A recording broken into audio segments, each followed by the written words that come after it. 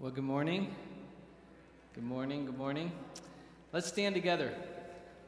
We want to lift our hearts. We want to lift our voices to the Lord today. We want to worship our Lord in spirit and in truth. And so let's just focus on Him as we do that.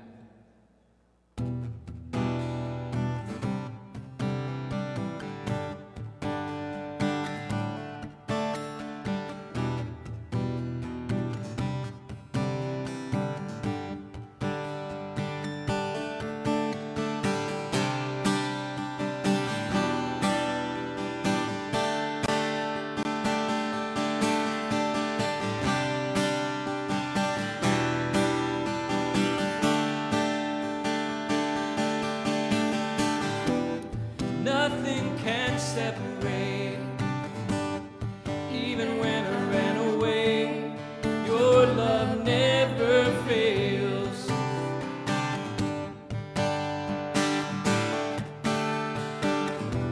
I know I still make mistakes, but you have new mercies for me every day. Your love never fails.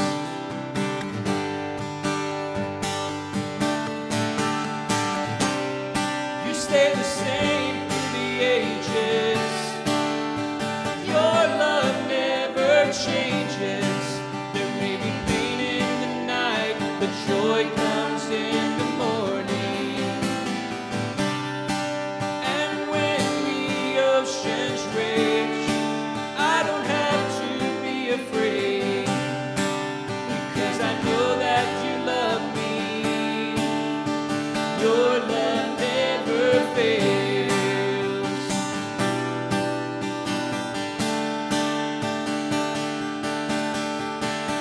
The wind is strong and the water's deep. I'm not alone here in these open seas, 'cause your love never fails.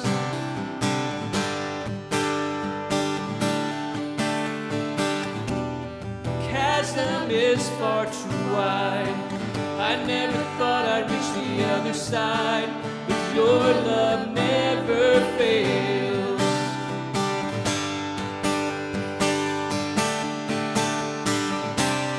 You stay the same through the ages. Your love never changes. There may be pain in the night, but joy comes in the morning.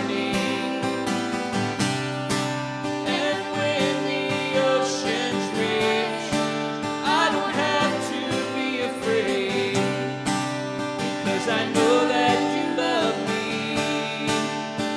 Your love never fails.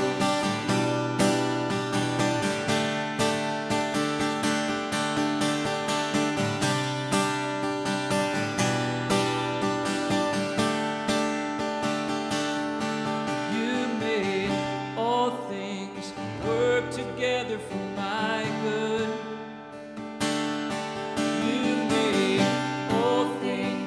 Work together for my good. You made all things work together for my good. You made all things work together for my good. You stay the same through the ages. Your love never changes.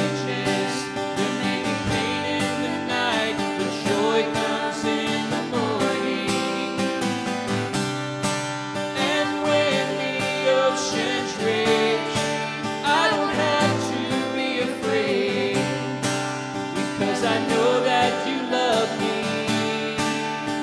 Your love never fails. Your love never fails.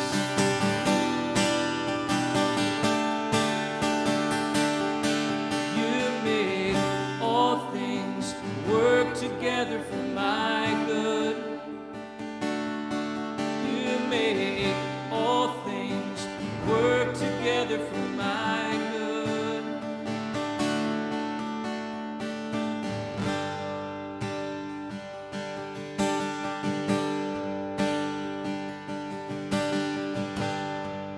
this anchor for my soul, this everlasting hope, your grace on which I stand.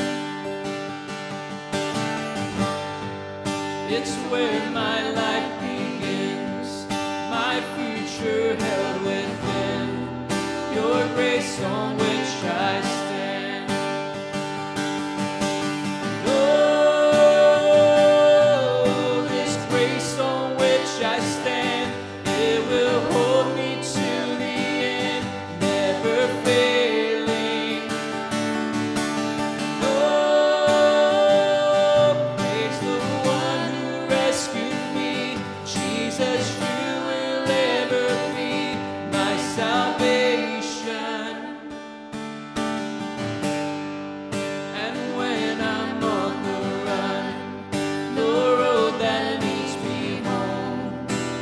Grace on which I stand. And when I see your face, the only claim I'll make, your grace on which I stand. Oh, this grace on which I stand, it will hold me to the end, never fail.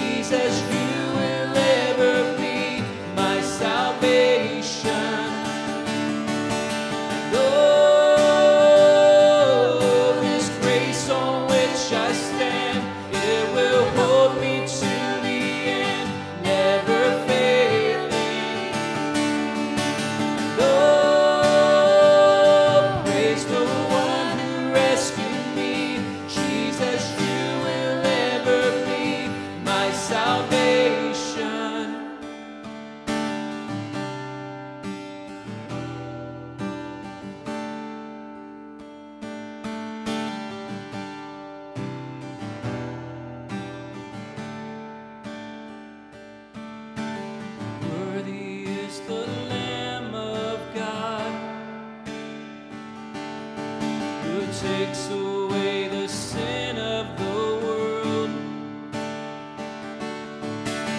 Worthy is the Lamb that was slain to receive all honor and praise. Worthy is the Lamb of God who takes away the sin of the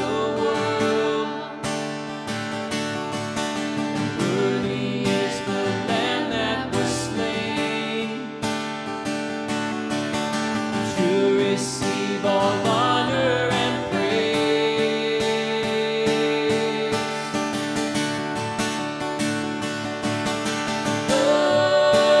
Oh, this grace on which I stand, it will hold me to the end, never failing.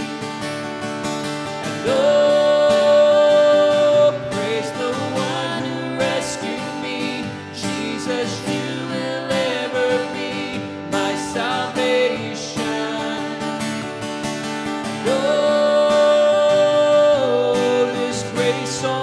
I stand, it will hold me to the end, never failing.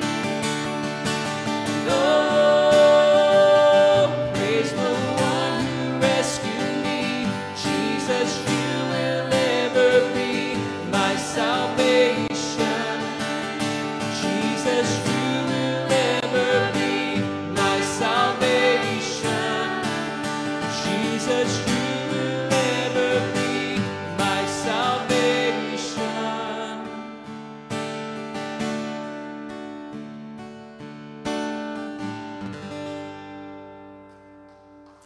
Amen.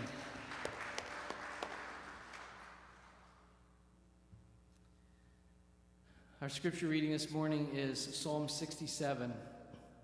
I want us to pray this and keep our eyes open. Just read along and say it along together. But let's pray this. Enthusiastically, let's pray this together.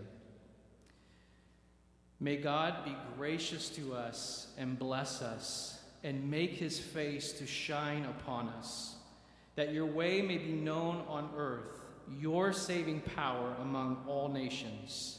Let the peoples praise you, O God. Let all the peoples praise you. Let the nations be glad and sing for joy, for you judge the peoples with equity and guide the nations upon earth. Let the peoples praise you, O God. Let all the peoples praise you. The earth has yielded its increase. God, our God, shall bless us. God shall bless us. Let all the ends of the earth fear him. Amen.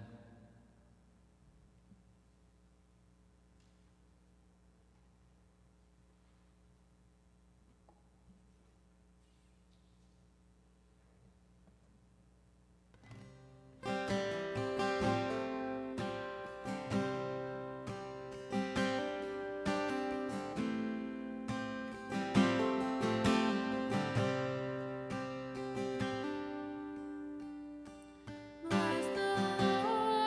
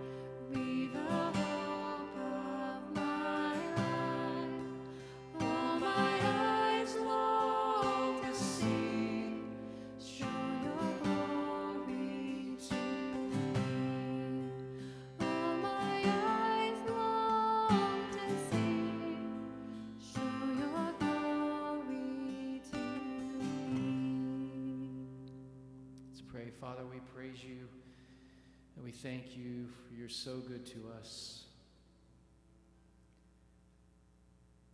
Pray that you would help us, Lord, that those words would not just be songs, but that they would be prayers from our heart, that you would be our vision.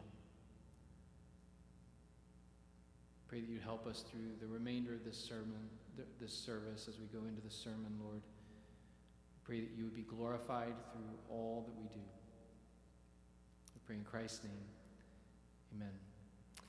Kids, you're dismissed to go to your class. Everyone else, go ahead and have a seat.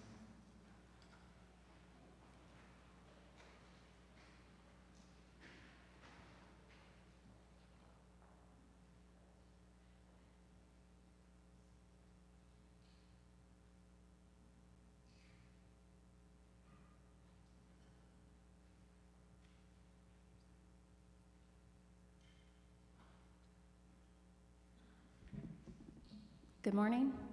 Sorry. Okay, hey. I just wanted to say for the ladies, Friday night at Julie Cudney's house, we're having a movie night. So please come join us. In the bulletin that comes out in the e-newsletter, there is Julie's address and phone number if you have any questions, or just find Julie. Raise your hand in case anyone doesn't know who you are. What's that? July 30th, this Friday. Next Friday, I was going to show up at Julie's house Friday night for a movie. Might still. Next Friday, July 30th, please join us at Julie Cudney's house. Movie starts at 8:30 because we're going to do it outside, big screen. But come whenever. Enjoy some fellowship beforehand. So don't mess it up like I did.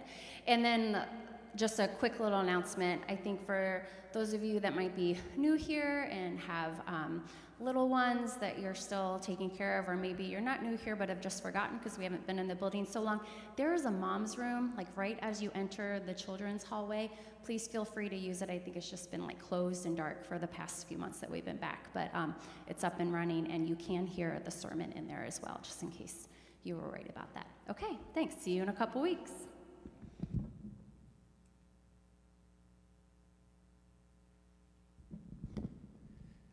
Men, this Wednesday at Hoffwoods Park is the last of the hexathlon. We've been playing lots of different sports together. I'm not supposed to make this announcement, but I'm going to make it because I see some faces in here that haven't been. So Hoffwoods Park at 7. Come. I think this week is soccer, which I have no talent at, so feel free to come if you have no talent at it. As you may have noticed, we've had some roof issues in the past year. I'm long-winded, so I wrote this out. We've had some roof issues in the past year, or years, depending on how you define an issue. When you move into a house, you take on the joys of home ownership.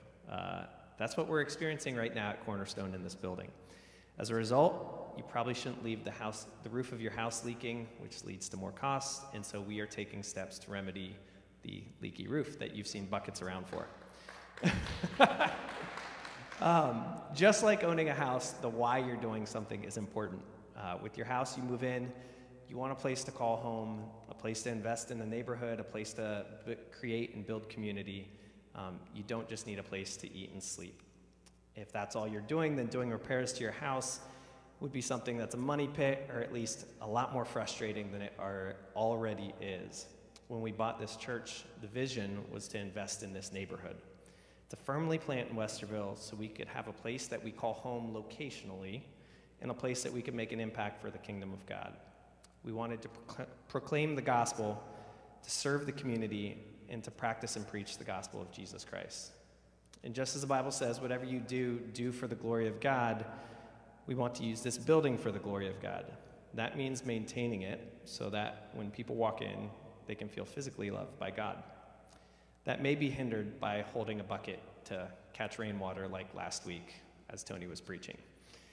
I used to live in Rome, and I love that St. Peter's Square. If you've ever seen where the Vatican is, St. Peter's Square is that plaza in front of it that has the columns all coming around it. The architect of that designed it with the heart that people that were walking in there would feel like the arms of God were wrapping around them. Now, whether he succeeded or not, I don't know. That's up to you. But I love the intentionality in this. Now, we didn't design or build this building. If we had, there's some things that I'm sure would be different. But as we pay money to repair the roof, to improve the inside, fix drywall, ceiling, things like that, as we are the body are being the body in this building, we hope and pray that people will feel the arms of God wrapping around them. That's a really long-winded way of saying that we're paying a company a lot of money to fix the roof. It's taking a big chunk out of our savings. But I want to assure you that we were prudent. We got 4 or 5 estimates. Different companies. I was on the roof more times than I want to be, both in rainstorms and not in rainstorms. We got a sample analysis to make sure that we weren't just wasting money. And so they did samples of all the different areas of the roof to tell us, hey, here's the expected life expectancy. We're getting a repair job that has a 15-year warranty, and we are thankful for the funds to be able to do this. I know there's a lot of ways to give. There are a lot of missionaries we're supporting, organizations that are doing awesome things. Giving to fund a building probably feels really impersonal. But we are praying that God will use this building in this place, in the city of Westerville, to be a place of gospel proclamation that goes forth in the city of Westerville, the city of Columbus, and beyond to hear, see, and feel the love of Christ. So feel free to approach any of the elders or elder candidates with questions if you have questions on specifics of this. But we did send out the first deposit to get that done, so that should be in the next 6 weeks, I think, is the time frame. Attached to that is, you've probably noticed if you've been in the room with the lovely wine-colored carpet in there, that there's holes in the ceiling and things like that, and we're going to get that fixed. But as we do that, we want that room to be very intentional towards the loving people as they come into this building. So I know the kids of Cornerstone have been lobbying really hard to put up wrestling ropes and make it like a WWF wrestling match in there. We're not going to go that route. But we would love your input as you know, we've had things like a coffee bar thrown out, or a lounge, or just different ways that people can come in and feel welcomed and loved. And I don't have skills with designing spaces, but if that is your forte, I know over the years we've had different people come forward with ideas. We would love those ideas right now, because as we're fixing the roof in that's a great time to say, okay, we're actually gonna make this a more appealing, inviting space. So please approach me afterwards. Kurt is heading up the hospitality ministry. So this being a hospitality thing, Kurt is going to kind of help facilitate that meeting, but we really want people's input, and we want your manpower when it comes to actually fixing things. So if that's something that you have a passion for, please, please, please, please, please come and approach me afterwards, or you can shoot me an email. It's christopher.rule@gmail.com. Very simple. Shoot me an email or approach me, and we'll organize a meeting and start things moving in that direction. Thanks so much.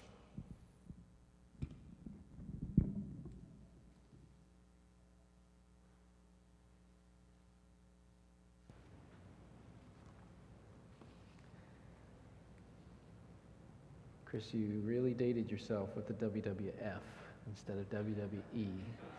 There, good job. If you are here and you're always hot, I can assure you that front row right there, the fullness of the AC is blowing on that spot. So if I'm jogging around at the beginning of the sermon, I'm freezing from being over there. So if you need a cool seat, you can go now. I don't mind. It is very cool right there. So, all right.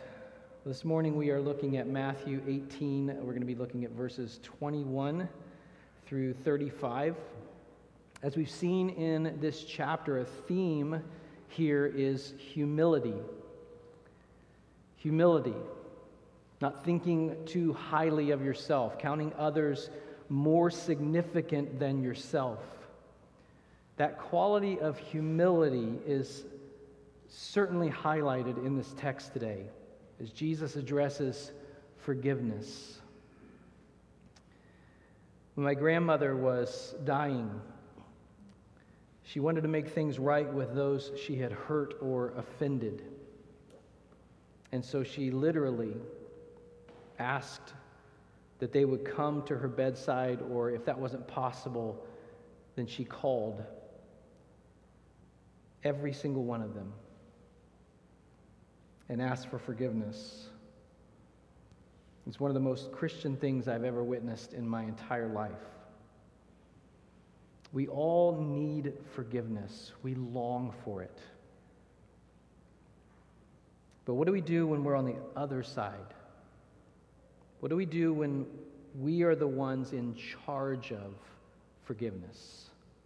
That's what Jesus addresses in the text today. So go ahead and stand and follow along. I'm going to be reading verses 21 through 35 in chapter 18.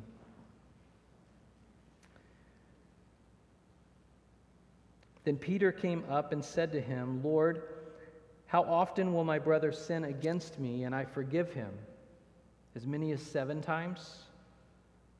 Jesus said to him, "I do not say to you 7 times, but 77 times. Therefore, the kingdom of heaven may be compared to a king who wished to settle accounts with his servants. When he began to settle, one was brought to him who owed him 10,000 talents. And since he could not pay, his master ordered him to be sold with his wife and children and all that he had, and payment to be made. So the servant fell on his knees, imploring him, 'Have patience with me, and I will pay you everything.' And out of pity for him, the master of that servant released him and forgave him the debt.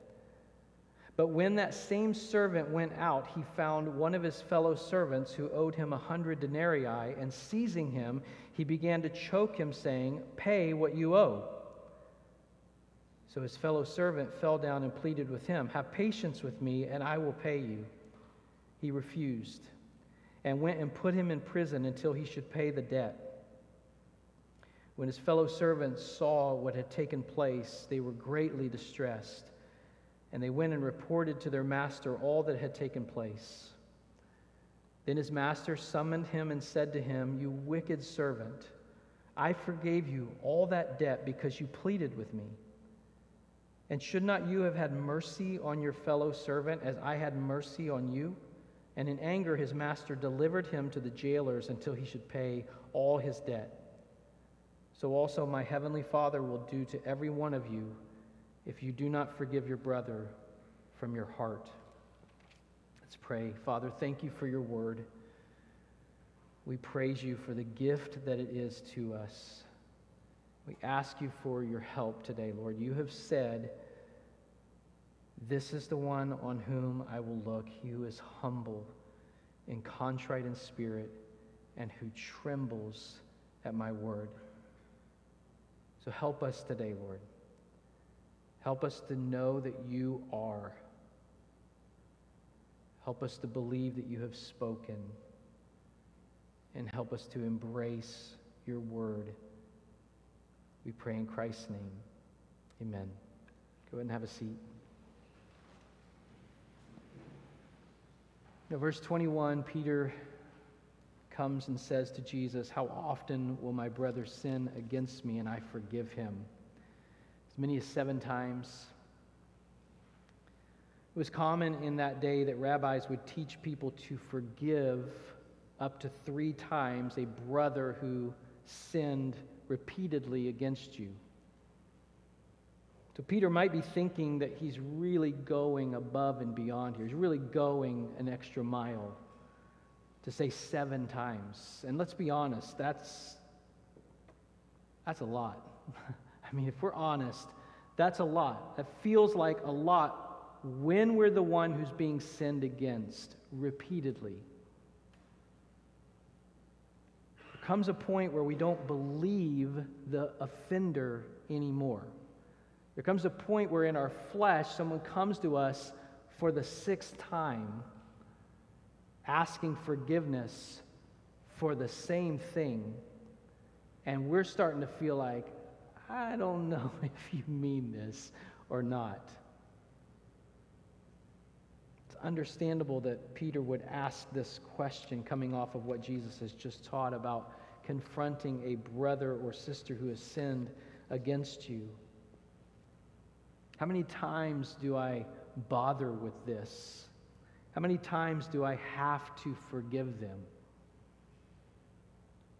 And Jesus responds and says, I don't say to you 7 times, but 77 times. 77 times. Now let's just, before we get to the story he gives to illustrate the point, let's know here that Jesus is not saying that we keep a tally, marking off each and every time, and finally when we get to 77, with some people that may happen sooner, with some people it may happen later, but when we get to that magical 77th tally, we can throw up a peace sign to them and walk away and have nothing more to do with them. That's not the point here. He's making a much more significant point in the text. He's saying forgiveness is boundless. And forgiveness is Christian. And so he illustrates that for us. Beginning with verse 23. Therefore, in light of that, therefore, the kingdom of heaven may be compared to a king who wished to settle accounts with his servant. Now, these first words are very important here. The kingdom of heaven, the reign of Christ, Jesus' reign over us. So that's involving you and me if we are in Christ. The kingdom of heaven may be compared to a king who wished to settle accounts with his servants. So from the very start, we ought to be thinking, okay, this is a story about me. This is a story about us. A king is settling accounts with his servants. He's working out the debts of all of his subjects in all of his kingdom. Verse 24, when he began to settle, one was brought to him who owed him 10,000 talents. Now, none of us probably are like, oh, 10,000 talents. What does that mean? What is 10,000 talents? Well, it's incredible, okay? This is an unthinkable amount of money. A talent was the highest monetary standard. It was worth approximately 20 years' wages for a laborer. So let's think through that. If you take just minimum wage and multiply that by 40 hours a week, then multiply that by 52 weeks in a year, then multiply that by 20 years, you get $366,080. That's a lot. But that's one talent. And Jesus says this man owed 10,000 talents, so the equivalent of over $3.6 billion. Okay? Now, anytime you hear this text or you read the text, you're like, oh, wow, that is 10,000 talents. I would love to have 10,000 talents. That's what's going to go through your mind from now on. Those hearing this would have just simply thought an impossibly large debt. It's like a child saying a gazillion, bazillion dollars. It's just a monumental amount. Unimaginable debt. And this man is brought to Jesus who owes, or is brought to the king who owes this much, Jesus says. Verse 25, and since he could not pay, his master ordered him to be sold with his wife and children and all that he had, and payment to be made. Now let's be honest, this is justice, right? He had acquired all of this debt, had obviously committed to repay it, but there's no way. Imagine someone calling you this week and saying to you over the phone, hey, your bill's due, you have to pay $3.6 billion. You can't imagine that, right? You'd be devastated. You'd have to say, I can't pay. I don't have it. I don't have the money. And that's the case here. And so the king says that he must be sold, him and his family and everything he owns, to pay the debt. Verse 26, so the servant fell on his knees, imploring him, have patience with me, and I will pay you everything. This man is desperate. He has nothing that he can do, nothing he can offer other than his life. He throws himself before the king, at the mercy of the king, begging, have patience with me and I'll pay you everything. Now, is he sincere when he says that? I don't know. I mean, how in the world is he going to pay what amounts to $3.6 billion, right? But he's broken. And he's desperate. He could never repay that debt, ever. In verse 27, and out of pity for him, the master of that servant released him and forgave him the debt. That's incredible. It's incredible. If it's difficult to believe the amount of debt the servant owed to the king, it's even more difficult that this king would do such a thing as this. It's compassion. The king feels compassion, has mercy on this servant.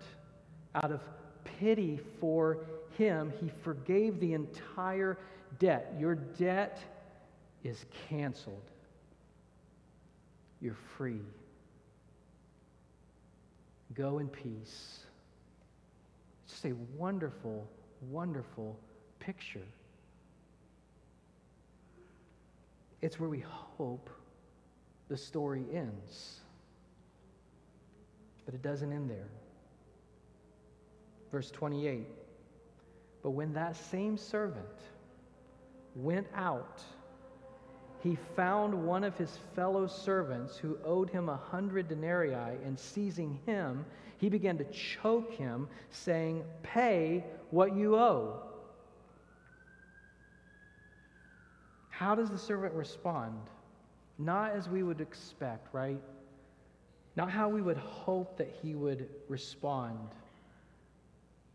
He goes and finds a fellow servant who owed him money. Now, a denarii was worth 1 day's wages. So this fellow servant owed him 100 days' wages. So if we use the same math we used for the first account, that's about $7,000. Now, is that significant? That's significant, right? No one wants to get a call this week and you say, hey, you owe $7,000. But it doesn't compare to what this man has just been forgiven. And that's the point of what Jesus is saying here. And his response to such lavish mercy and grace is to find this man and begin to choke him and say to him, pay me what you owe. It's honestly unthinkable. And so, verse 29, his fellow servant fell down and pleaded with him, have patience with me and I will pay you. Now, at no point does it trigger in this guy's mind, this sounds familiar. This sounds really familiar, like from a few moments ago when I said and did the same exact thing. It doesn't click. This man falls down at his feet, and we immediately see what is in the first servant's heart. He's pleading with him, please have patience with me, I'll repay you. This man had just done the same thing, but how does he respond in verse 30? He refused and went and put him in prison until he should pay the debt. His heart has not changed. He doesn't learn from and reflect on the compassion of his king. And he puts the man in prison. Notice what it says, until he should pay the debt. Now you might wonder, how is he to earn money to pay the debt if he's been put in prison? And the answer is he cannot. His family will have to pay it while he is suffering in prison. Verse 31, when his fellow servants saw what had taken place, they were greatly distressed, and they went and reported to their master all that had taken place. They go to the king and tell him, this is what has happened. His peers know that this is wickedness. They know how he had been forgiven and now see the way he treats this man who owed him so much less. It says they were distressed. That word means both grieved and also indignant. And they go and report it to the king. We can imagine how the king responds here. In verses 32 and 33, then his master summoned him and said to him, you wicked servant, I forgave you all that debt because you pleaded with me, and should not you have had mercy on your fellow servant as I had mercy on you? This king is understandably angry. How could he? How could he possibly respond to this kind of mercy with this kind of wickedness? He calls him a wicked servant because he is. He has acted wickedly in response to compassion, grace, and mercy. In verses 34 and 35, and in anger his master delivered him to the jailers until he should pay all his debts. So also my heavenly Father will do to every one of you if you do not forgive your brother from your heart. The reality is this servant would never be able to pay it back. The cost was too great. What could he do to earn that amount to pay back his king? And so he will forever suffer because of his arrogance and abuse of grace. And Jesus says, that's what my Father will do to every one of you if you don't forgive your brother from your heart. That's an incredible illustration that Jesus gives us here. David Platt writes concerning this illustration, the Bible is not saying that it's easy to forgive or that it's natural to forgive. However, it is Christian to forgive. That is the truth. To forgive is a Christian thing to do. Now, I titled the sermon this week, Don't Forget to Give. I didn't title it that simply as a statement reminding you and reminding myself, hey, you got to forgive, so don't forget. You got to forgive.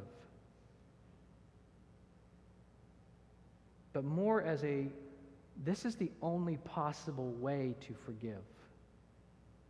Don't forget the gospel to enable you to forgive those who sin against you.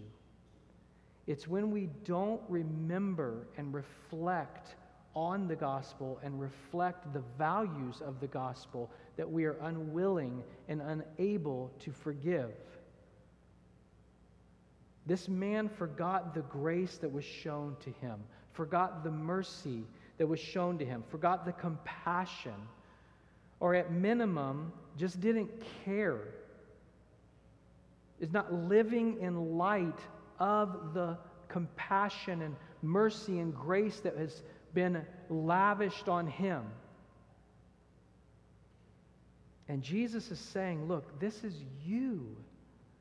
Remember, this is his response to Peter, with Peter's question of how often do I or should I forgive someone who sins against me?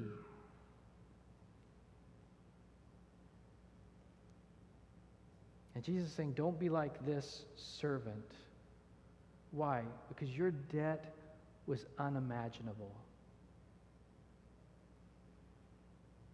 As great as a $3.6 billion debt sounds, your debt of sin before a holy God makes that look small.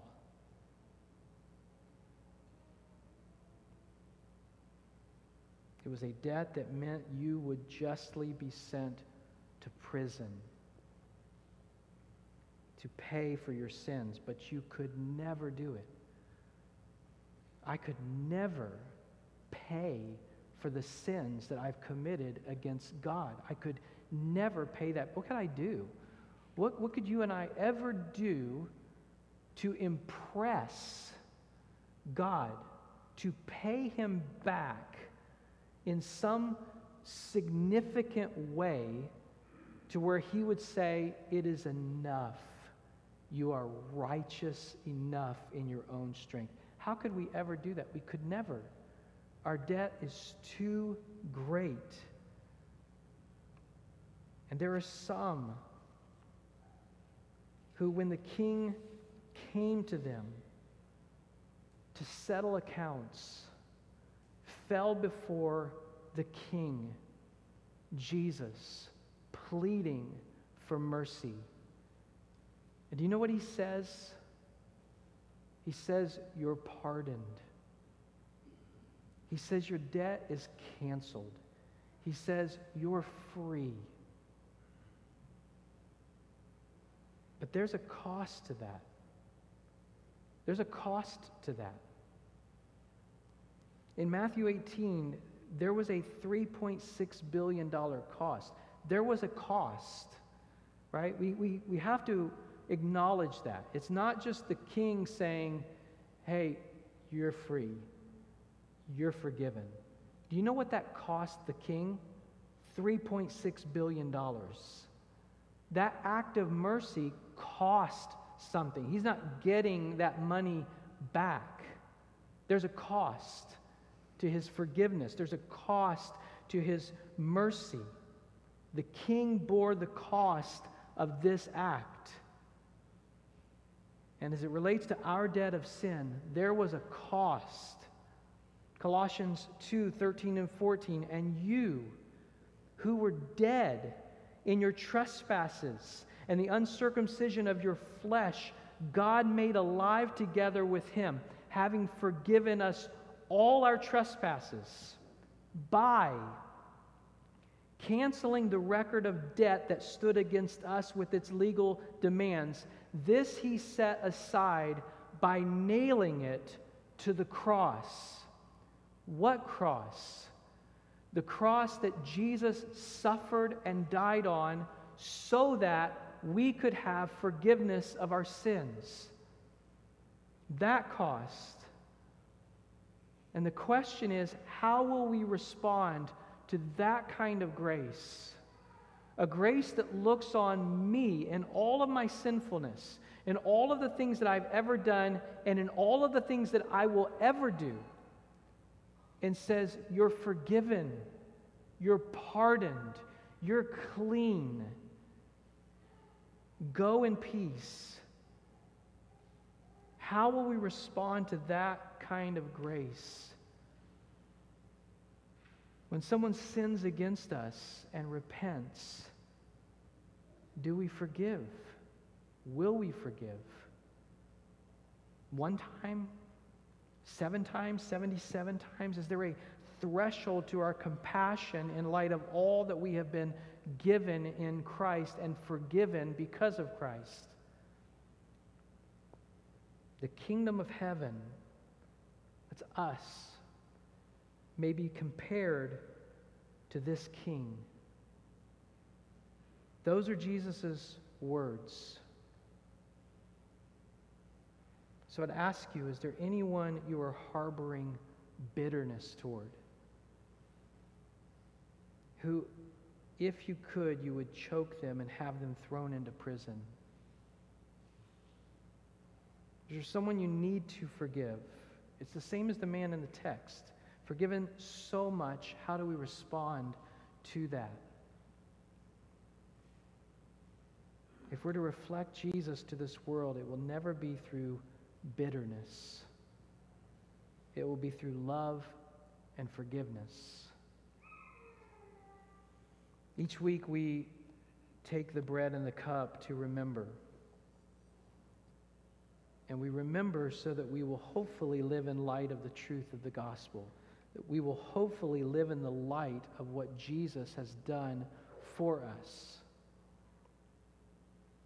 Our sin was great. Unimaginably great.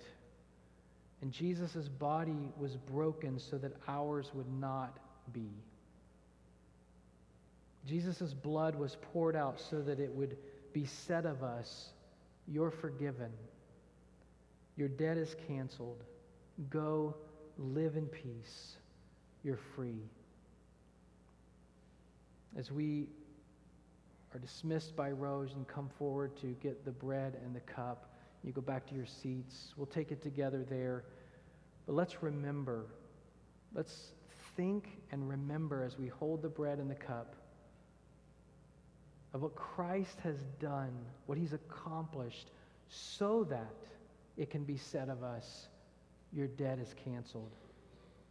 And let's pray that we respond in a way that lives in the light of that kind of grace.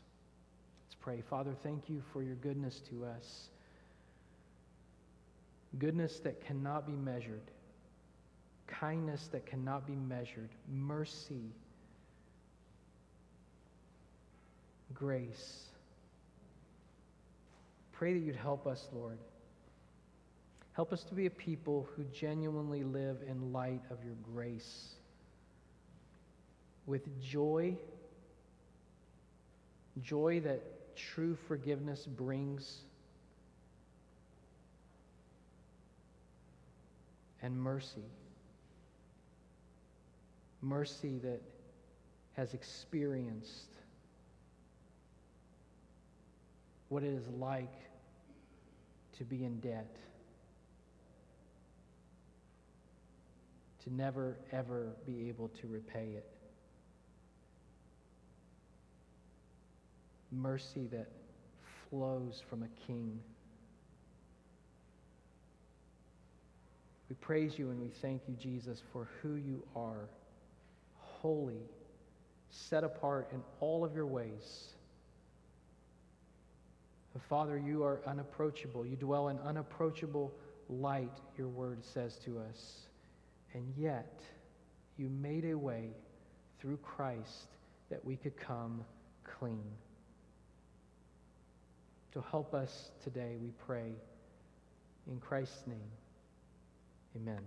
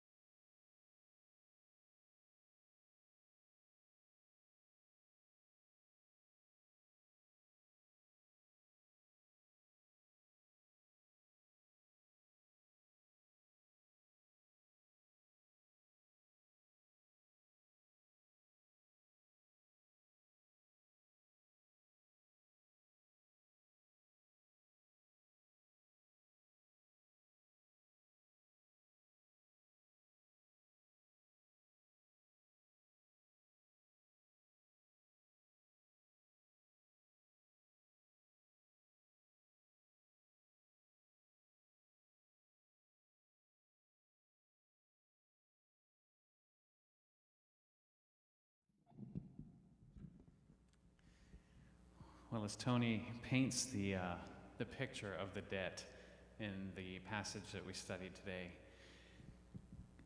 it's interesting that we remember the body of Christ with a cracker and juice. The debt is so substantial for the people of God when you consider that $3.6 billion is nothing compared to just how much God has wiped away for us. So let's pray as we remember the body and blood of Christ, and we'll take this together. Jesus, we just first want to bless you and thank you. God, we remember, even with this small symbol, we remember that your sacrifice, your death, what you paid for us to be forgiven, it can't even be like equated. It can't even be something that we put numbers to. Your holiness is infinite, God. You have so much. You are so contrary and so different than us. You are so set apart. And just the chasm that existed between us and you because of our sin, Lord, you overcame it all. But it cost you something great. And we thank you. We thank you that you were willing to pay that price. So we take this small cracker, just remembering the broken body of Christ and just what that cost our Savior. Let's take the bread.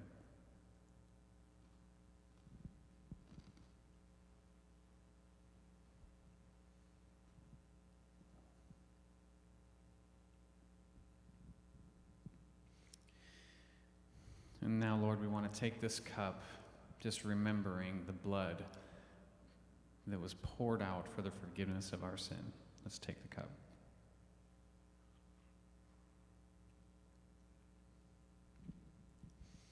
Now, Christ, help us to remember. Help us to remember the cost, Lord. We want to be a people that reflect you. God, your character of forgiveness, your willingness to forgive. It's an incredible example for us, Lord. But Lord, we are a forgetful people. We forget so quickly, and we don't want to be that. And so we pray, Spirit of the Lord, just help our minds to remember the truth of the gospel. Sin will take place. Sin will be committed against us. So help us to be ready. Help us to be quick and eager, Lord, to practice the forgiveness of our Savior. We bless you, Lord. Please be with us during the course of this week. Help us, God, to walk faithfully and humbly with you. Help us to have our eyes open to look for opportunities to proclaim your truth to the world that you have us in. And please, God, lead us for your name's sake. In Jesus' name we pray. Amen. Have a good week. You are dismissed.